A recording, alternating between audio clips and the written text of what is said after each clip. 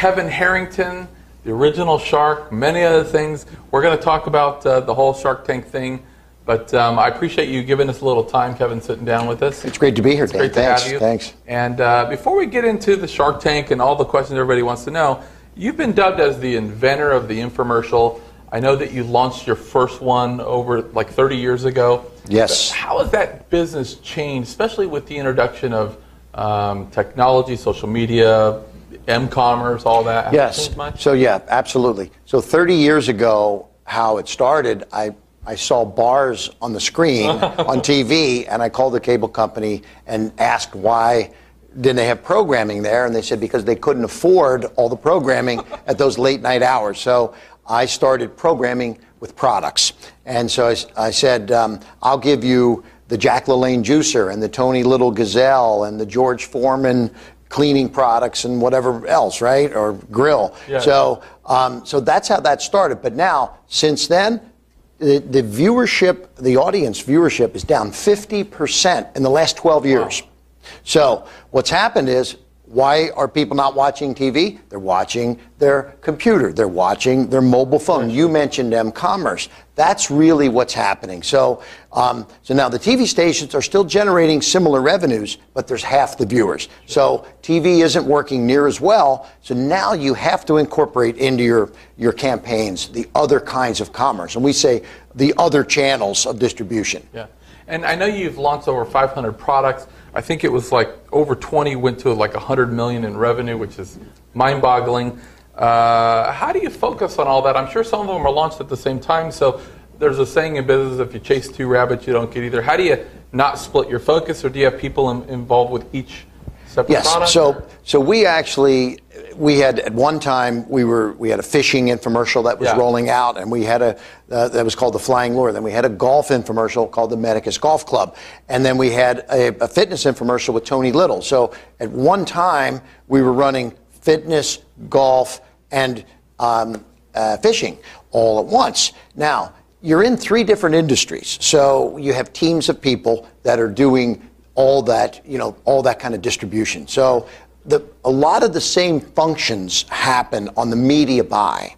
So you're buying media, taking phone calls, shipping product. That's all one entity. But then you have kind of satellite teams that focus on the specific niche industry that you're in. So it actually wasn't that tough because the core business was finding products, producing shows, and buying media, shipping product. And then we had satellite teams that would help in the retail and global distribution. Unbelievable. Well, I started as a young entrepreneur, 19. I read that you had started, was it a driveway company when you were like 15, and then when you were in college it was like a heating and air. Yes. And eventually I think it became so successful you decided to kind of follow that and kind of drop out of the college route. Yes. As we know, when you first start in business, you have some naysayers of like, get a real job, and they're security driven. Was it hard for you to kind of pull the trigger and say, well, I'm going to go for it? Or did you have my mother was the first one that was the naysayer, okay? My mother was very upset because I'm one of 6 kids. My oldest sister was a school teacher and graduated summa cum laude from college. And then my next older sister, was a school teacher. One married a doctor, one married a lawyer. My brother was a corporate executive for Gillette. I came along. I came along and I said, I'm sealing driveways and doing air conditioning systems, and quit school. But I knew that wasn't what I wanted to do the rest of my life. What I wanted to do was own my own business and control my own destiny. So my mother, while she was upset, it took her a few years, but then she understood, because you have a passion and you have a place that I think you're meant to be. And for me, it was controlling my own destiny. I couldn't sit and work for somebody else like the rest of my family had done. Well, you certainly have done a great job controlling your own destiny. And I have to imagine that you've become kind of like that guy now. I mean, you're the guy that has the recipe for, taking an idea and making it into this multi-million-dollar product or company. Is it kind of like everywhere you go, people are like, hey, man, let's grab lunch. And then, by the way, I know I was telling one of my guys on the way up here that there was a time where I was working on business plans. I would help people facilitate funding. And I kind of got that niche. And it was a good thing and a bad thing because we would get invited out. Specifically, one time we got invited to dinner, and I told my wife, baby, we got to go out. We're going to, I don't know, it's not going to be anything about business, it's just a social, which they, as soon as we got out there, we have dinner, everything was great. And then they said, well, let's move into the family room where we'll be more comfortable. Right. When I'm going to sit, I thought I saw a projector, but when I sat down, I turned the whole wall with the business. But you kind of get that, it's like everywhere you go, there's some pitch. Just walking into our production today, the guy valet parking my car, he says, are you that guy from Shark Tank? Oh. And so when it really gets bad is when it's the masseuse that's you're going in to get a massage because you need to get a break, right? When the masseuse is trying to pitch you a product, right? So no, but I'll say this.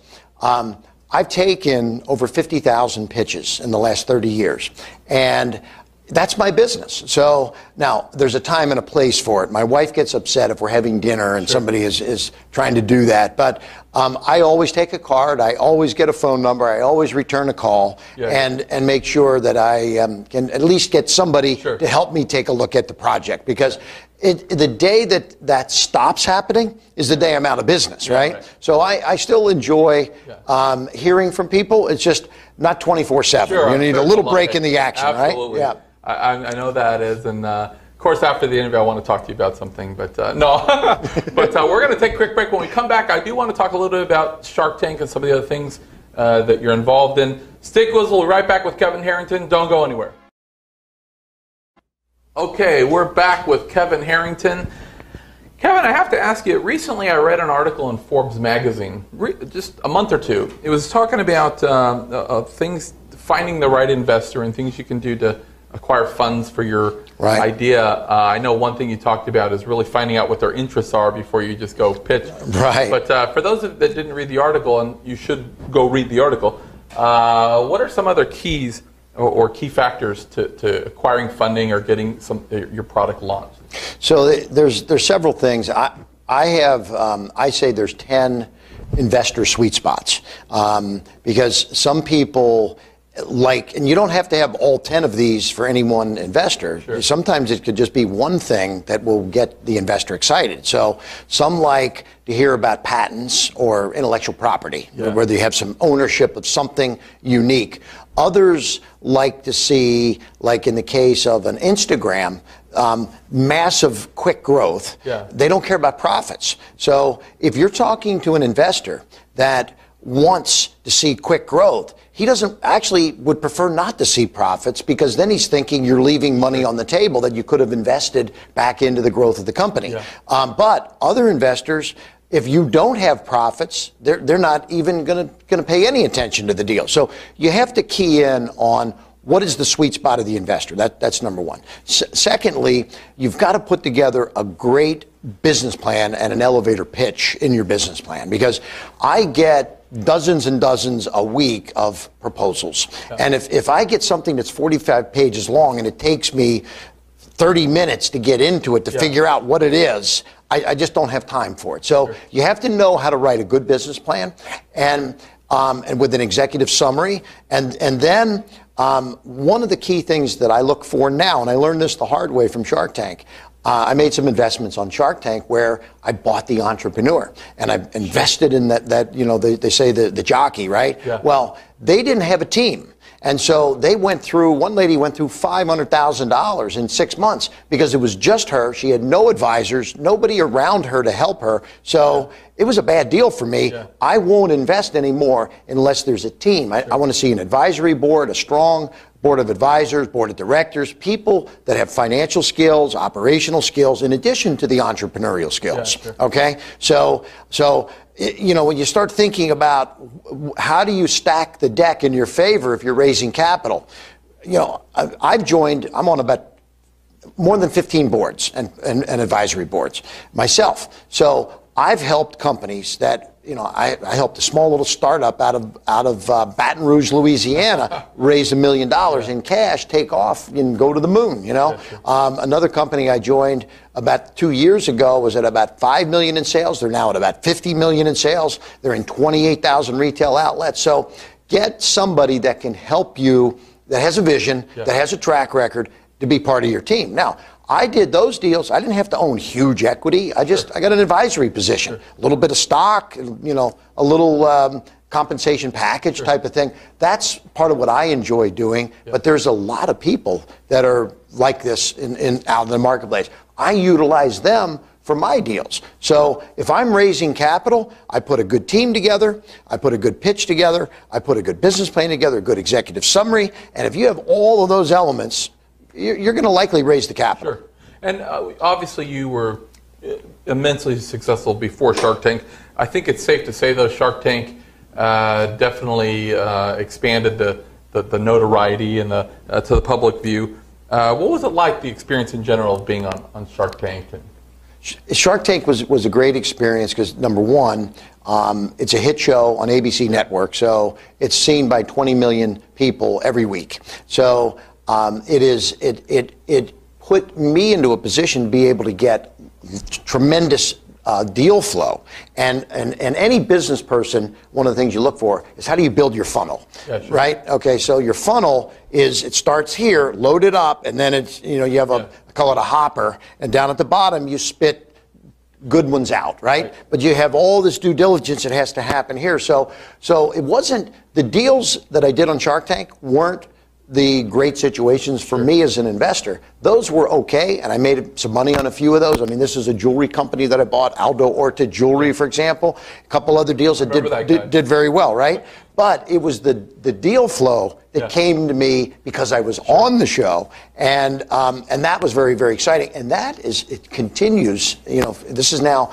I got the call in 2008 from Mark Burnett. I shot the pilot in 2009. Here we are, almost going into 2015. I've been involved with this brand for 7 years, so it's been a really nice run. Well, certainly you brought a lot of value to the show, but I'm sure, as you mentioned, you've gleaned a lot, I'm sure, from the experience of the show, seeing so many people learning, oh, don't invest in a one-man band or... exactly. Well, certainly. What about, do you still have some JVs with some of the guys on Shark Tank? What was it like working with them? I mean, O'Leary and myself go on a tour together here and there. O'Leary, yeah. Like a wild man just hanging out with him. You know what I say? Why does he call himself Mr. Wonderful? Because nobody else will, okay? All right? That's Mr. Wonderful. He's a funny guy, actually. He loves guitars. He and I did the National Association of Music Manufacturers show. Then we were at another, it was the direct response marketing show down in San Diego. So he would go on stage, I would go on stage. I do the same thing with Damon John, with Barbara Corcoran, with Robert Herjavec. We all kind of work together and run around. So there were 10 sharks. I don't know if you knew Jeff Foxworthy was a shark, and then John Paul DeJorio was a shark, and one of the Tisch brothers was a shark. So there's been some really cool sharks that have come out of the show, and some big deals, some pretty good successes. So what are some of the big mistakes that you've seen on the show? I know I've seen episodes so many times where somebody's saying, you know, we're going to do, we need $200 or $200,000 in equity. We're going to give 10%. And so you're like, okay, so currently you're evaluating your company at $2 million. What do you have in sales right now? $15,000. Right. Wait a minute. Yeah. Probably the first thing people make a big mistake on is their valuation. The second thing they make a big mistake on, they only think about themselves, and they think that it's me. They're, you know, I don't like to say it this way, but sometimes they're very greedy about what they want. But really what they have to do is convince the shark to write a check. So you have to think, what is it that will make the shark make the investment? It has to be exciting to the shark.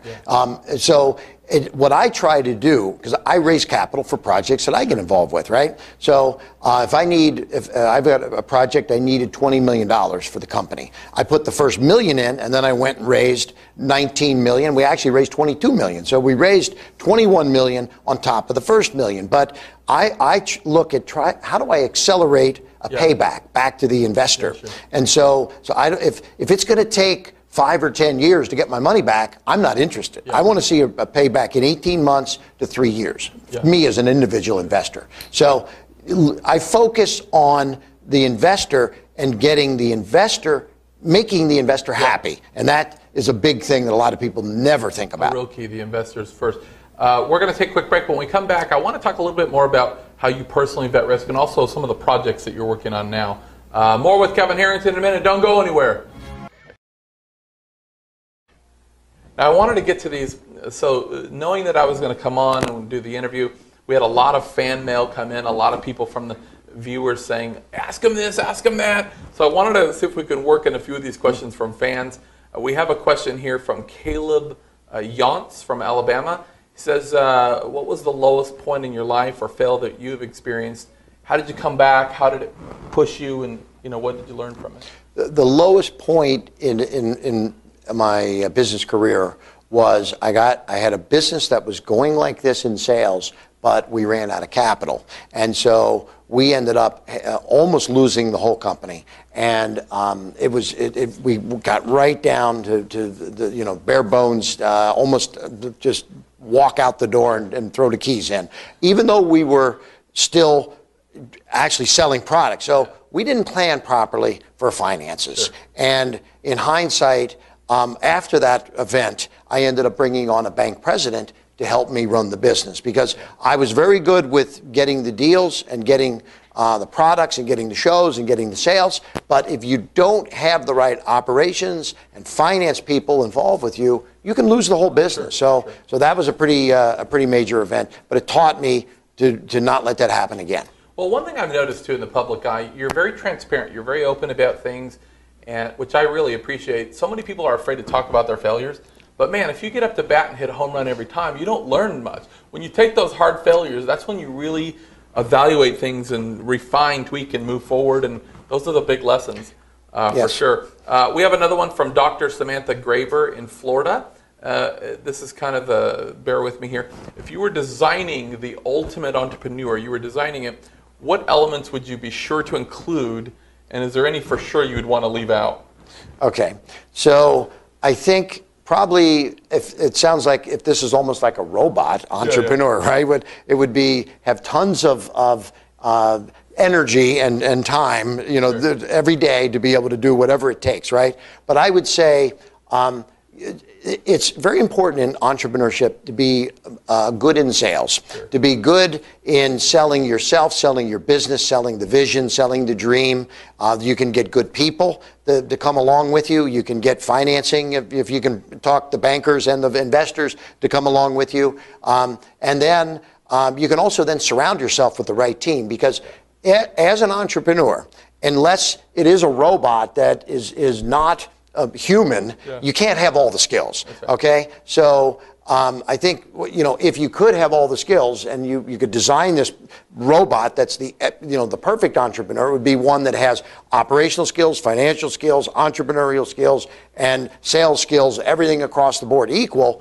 That probably doesn't exist, right? So I think that it's probably the best thing that I could say that a good entrepreneur should have is the ability to assemble all of that and package it, bring it all together, package it, and then raise the capital around it. Because if you can get the team and the money for any vision, then you can build any business. That's what you need. Yeah, and I think one of the elements to leave out, I know personally what I've experienced is ego, man. I mean, some of these guys come in with so much ego, it just kills deals, it makes everything slow.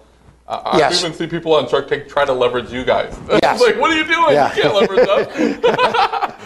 We have another question here from, let's see here, Trevor Barfield from Missouri, 9-year-old, big fan. Oh, wow. He says, why did you make your first infomercial, and how did you become so successful with it? Okay, so the first infomercial was actually, I saw bars on the screen on my TV, and I called and found out that they just don't have enough programming to put in there. So I'm like, at midnight, the channels would go dark, and they would have either, when I say dark, test bars. And so I said, I'll give you something to put there. I'll find a product, and I'm going to put it right on there. So we started shooting videos around these products, and that was how it all started back in the early 80s. That has been a big part of the success, but I didn't stop in just the U.S. I then took it to England, I took it to Saudi Arabia, I took it to Japan. So you always have to be, to the point, I think it was Trevor that asked, how did that become so successful after just doing one infomercial? It's because I didn't stop with one infomercial. I didn't stop with one category. I went from golf to fishing to beauty to fitness, crafts, hardware, etc. And then we went global with it. So you have to always be looking for the next opportunity, and that's the kind of thing that I like to do, is just to keep plugging along. Keep plugging. Last one for fans, Chris Elowar from, I don't know where he's from. He's all over the place. Talking about investing in yourself. I know when I interviewed Brian Tracy, he talked about, the biggest investment you can make is an investment in yourself. What's your thoughts on that? What is the biggest investment you've made in yourself? I think my wife when I hire coaches, I hire mentors, and I say hire. Sometimes I don't have to pay, but I generally like to, because if you ask for something for nothing, sometimes you don't get much back in return. So I hire coaches to coach me in the areas that I need help in, and so my wife says, I can't believe that you're spending money with somebody to do such and such, and I'm like, but I'm taking my game to another level. It's not my wheelhouse. So I believe in mentors and coaches, and I have a half a dozen right now that I utilize. So because Mr. Wonderful's not one of them. And Mr. Wonderful is not one of them now. Okay, so that to me, an entrepreneur has to know where they're strong and then where they need help. And I'll be the first to admit. And by the way, this wasn't until probably recently, after taking a lot of hard knocks, for making a lot of bad decisions. And by the way, I have failed more than I've succeeded. Sure. So Winston Churchill says it best. Success is being able to go from failure to failure without the loss of enthusiasm. Yeah. Okay, so so it's hard to be enthused when you fail, but I say fail fast and fail cheap, and then get on to the big ones. Right. So I love having people help me and support me in my goals, and I think that's important. Well, thank you very much, Kevin. We appreciate it. Stick with us. We'll be right back with Kevin Harrington. Don't go anywhere. Welcome back. We've been talking with Kevin Harrington. We've been talking about how to vet risk and some of the mistakes people make going into the tank. And certainly as investors, we all have things that we do personally to vet risk, and we're looking for a certain risk-reward ratio. Nothing's no risk, all one scenario. Right. But I'm sure with all the deals in Shark Tank and even after, not everything's a home run. Sometimes you're going to get something that just falls flat. In those scenarios, which I'm sure all of us have had, what do you do? Do you keep saying, just keep changing the strategy until it works, or sometimes do you get to that point with some things where you just have to say, it's time to cut my losses and I got to walk away and be unemotional? Yes, interesting for me, some of the things I lost the most money on were my own projects that I got so close to. Sure. And so I don't like to do my own projects anymore because you get emotionally attached, and you just keep throwing money into these projects. So as an investor, you have to set up parameters that you need to get to a certain point by a certain time. Now, if you don't get there, you might have to allow for a little bit of tweaking, but at certain times you just have to pull the plug or change the deal completely, because you might have to change equity structures. Especially, this is one of the things that a lot of people that come on Shark Tank don't realize.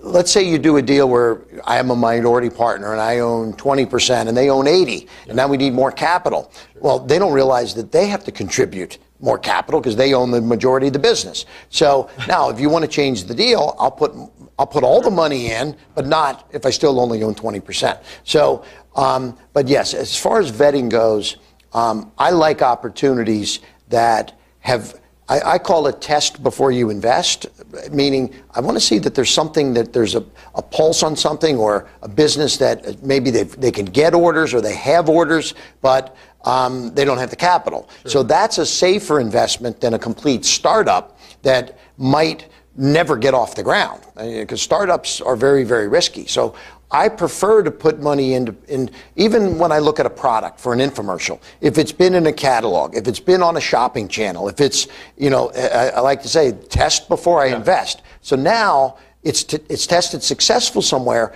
Now it needs capital to roll it out. That's a much safer investment than, I got this idea, will you fund the development and the tooling and the manufacturing? I have an idea. Make it a company. Yes, okay. So, there's different things that I look for in a vetting process. Well, we've talked a lot about success, and obviously you've had your share of it. But as we all know, starting out as entrepreneurs, there's a real grind in the beginning. You got to go out there and pound pavement. It's not an easy thing. People look at the end result, I'm sure, of where you are now and saying, oh man, I want to do that. But there's a time where you're experiencing a lot of pain and discomfort. You're taking your share of nosebleeds.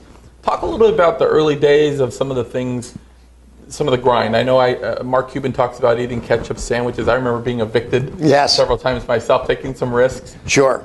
Well, in the early days of infomercials, we didn't know what categories worked, what products worked. So we would try things and not knowing whether they were going to be successful. So back then, you're beta testing the whole. We're beta testing every category. Yeah. So beauty turned out to be great because of the continuity aspect, right? Fitness turned out to be great because America wants to lose weight and they want to get into shape. But because they generally don't, they're always going to be open for another fitness product down the road. Golf turned out to be very tough because it's a smaller marketplace. If you're selling a kitchen product like the Ginsu knives that I was involved with, everybody's got a kitchen. Yeah. Everybody needs a knife, at some point or another, right? But not everybody needs a golf club or a special kind of tea or something, right? So golf and fishing became a little more niched, not undoable. Just you have to know how to go about those kind of products. So yes, we went through many learning curves and ended up with being the pioneers, getting blood running down our ankles from testing things that had no chance for success along the way. Being first is nice, but sometimes being first has its pains too. Right. Now, I want to talk about a few of the things you're doing. I saw that you were actually served as a judge on the USF Young Innovators Competition. Correct. Working with children in the Tampa area, pitch products. Yes. How important is it? What does it mean to you to work with these young kids and help them and really give back? I was involved, actually was one of the founders of the Young Entrepreneurs Organization, which became the Entrepreneurs Organization. And then I do a lot of things with colleges. We go into grade schools. It's a little tougher to go down into the grade schools. We get into like the 6th, 7th, and 8th grade, though. These kids are starting to come up with great ideas. So I like to empower inventors, entrepreneurs across the board. Yeah. Just this weekend, I was involved with the Collegiate Entrepreneurs Organization. They have 200 chapters, 200 colleges around the U.S. So I donate my time and really mentor and roll up my sleeves. And I love working with the youth in America because this is where the next round of projects are going to be coming from for me down the road. Yeah. So it's sort of planting the seeds today and empowering them because so many people, when I grew up, my mother was like, no, I don't want you to be an entrepreneur. I don't want you to be an inventor. And that was sort of this is 40 years ago, right? Today, I think it's a little more acceptable to be an entrepreneur. So I'm there to be a cheerleader for these young entrepreneurs, and I love doing it. We live in, especially our country, we live in this place where you go out, you get a degree, you go out and beg for jobs, instead of the mindset of maybe I can go create my own job and maybe create jobs for others. And I think that shift has to happen young. You got to start young, teaching people financial principles, taking risk, things like that. So my father was an entrepreneur, and I've learned a lot from him. I worked prior to my own businesses. When I was 11 years old, I worked in his restaurants and just learned quite a bit about what it was like to be an entrepreneur. And I saw the tough work that he did, but then I saw the fruits of that, and that's what I wanted to have for myself. I know you attribute him to one of your personal heroes. You also created a really amazing association called the EO, which you talked about, Entrepreneur Organization. Now, this has over 10,000 members. There's like 46 countries that it's in, it's got a combined gross revenue of like 500 billion. Could that even be? I can't comprehend that. What are the qualifications to get into the EO, and where do you think it's heading? EO, when we first got it started, we actually said you couldn't be over 40. Now it's over 50, but you have to have a business that does at least $1 million a year in business. And that is a qualification that they want substantial entrepreneurs. They don't want people that just want to be an entrepreneur. If you have a business doing $1 million in sales, you're an entrepreneur. Sure. So that's the qualification. And you have to be committed to going to regular meetings and events. And there's things happening on a monthly basis, and there's global opportunities also. But EO is a really fine organization, tremendous people. I was just yesterday in Orlando with the former managing director of EO 2 years ago, Kevin Langley, who lives down in Baton Rouge, Louisiana, and he's just amazing. The networking and the people and the knowledge that they bring to the table for you as an entrepreneur is just unbelievable. Yeah, for sure. Yeah. And I know that, so it's really not just a matter of, hey, I have an idea, I want to be, they got to have some value. They got to really have something that they bring to the table. Yeah. Now, your book, Act Now, How to Turn Ideas into Multi-Million-Dollar Products, came out a couple of years ago. I actually picked it up. I've actually gleaned a lot from it. Can you tell us a little bit about what's next as far as projects that you're working on? Or? Yes, my next project, because I mentioned television viewership is declining. It's off 50% in 12 years. Darn it! Okay. Always. Now, where's it moving? Yeah. It's moving towards mobile, and so I cut a deal with Sprint, and I'm launching the first ever mobile shopping channel, and it's called Star Shop, and it's going to launch in the first quarter next year. And this is a celebrity-based shopping channel that every day we're going to be push notifying you with opportunities from celebrity products. We have Adam Levine, Nicki Minaj, Jennifer Lopez, Sofia Vergara, some really top celebrities. We're selling their products, their jewelry, their perfumes, their clothing, fashion, beauty, everything across the board from celebrities. And Sprint is my partner. They're going to preload this app on every Sprint phone. Wow. So it's a really cool project. Amazing. For the entrepreneurs watching, thinking, I want to go out there and I want a career in TV, or I have an idea, I want to take my idea. Any advice that you can give to our viewers about getting started and getting in the pool? The one thing that I say is a lot of people they think that it's just going to hit them somewhere, like at work or at home or whatever. You have to get out. And I ask, every time I speak, I say, how many people here go to more than 2 or 3 trade shows a year? And it's generally only a couple of hands out of hundreds. Out of 500 people, maybe 5 hands. I do 35 trade shows a year. Why? Because I'm out looking for opportunities. I'm building my funnel. And that's where I get my deals. And and also coming from Shark Tank, yes, I get a couple phone calls. But if I don't keep pounding the streets, you have to go out. I go to Chamber of Commerce meetings. I go to networkings.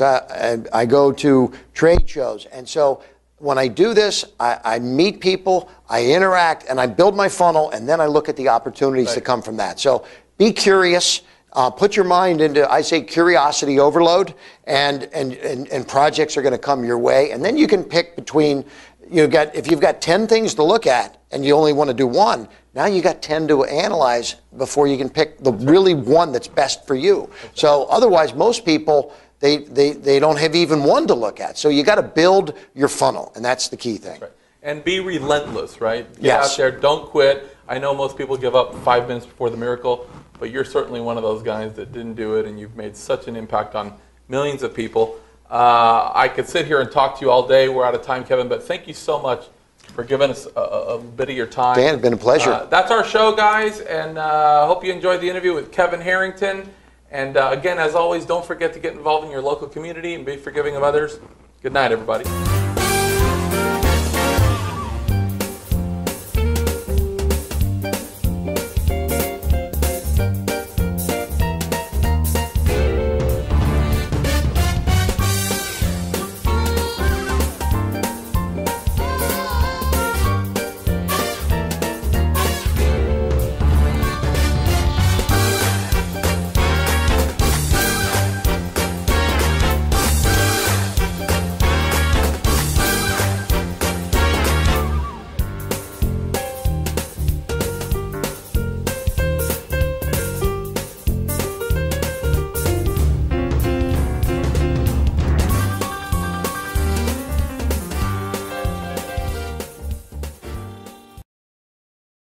Hi, I'm Dan Vega, and thank you for watching our channel. I want to take a second to tell you about a resource that's helping thousands of people across the country, Blue University. Blue University is the premier online business school for entrepreneurs and business leaders. You know, if you find yourself in a day-to-day grind where you've lost your joy or you're just tired of struggling, then check out blue.university. That's BLU.university. I can promise that you receive nothing short of a multi-million-dollar education. And if you want a completely different life in 3 to 6 months and a way to create wealth in 5 years or less, then again, check it out. That's BLU.university. Find out why blue is the new color of success. Also, make sure to subscribe to this channel or to give us a good rating, but that's only if you see value. And when you do receive value, make sure to share it with someone else. Thank you very much, and we'll see you next time.